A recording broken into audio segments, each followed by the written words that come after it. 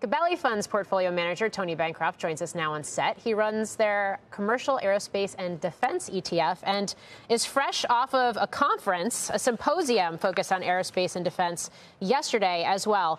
Key takeaways from that symposium and from what you're hearing from companies and CEOs at this key moment in time. Yes, flying is fabulous and defense is in demand. And we see a lot more of the same of spending in defense, and we see a lot of flying continuing. Just for example, Boeing and Airbus both expect about 40,000 aircraft to be built over the next 20 years. And on the defense side, spending continues.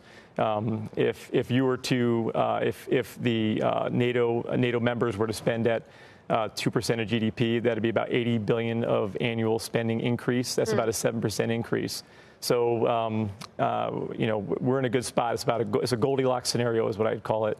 There is some issues with the supply chain and labor tightness, but overall, it looks pretty strong. We've seen a little bit of a bifurcation this year in terms of stock performance, though. The more pure play defense names have fallen or underperformed, and the ones that are more skewed to commercial, to your point, and the recovery have really outperformed. So how are you thinking about that, especially since you do manage this ETF? How are you thinking about that in terms of investing right now?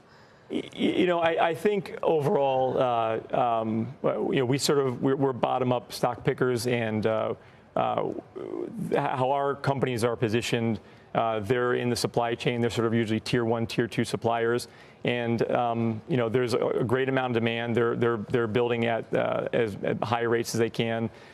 They continue to get new contracts, and we're seeing strong spending. So overall, I think we're pretty well balanced in our portfolio.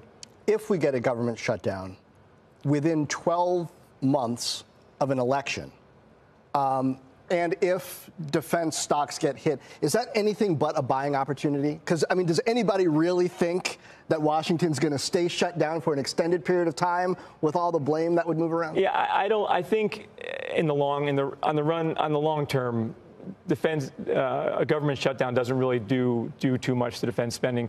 I'd say maybe for some new contracts or new programs, obviously that's going to have an impact in the near term.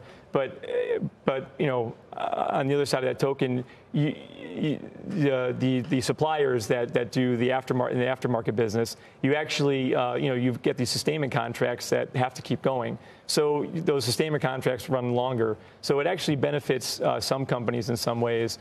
And eventually, I think it does work out. The world's not getting any safer, and I think defense spending and is probably going to increase going forward.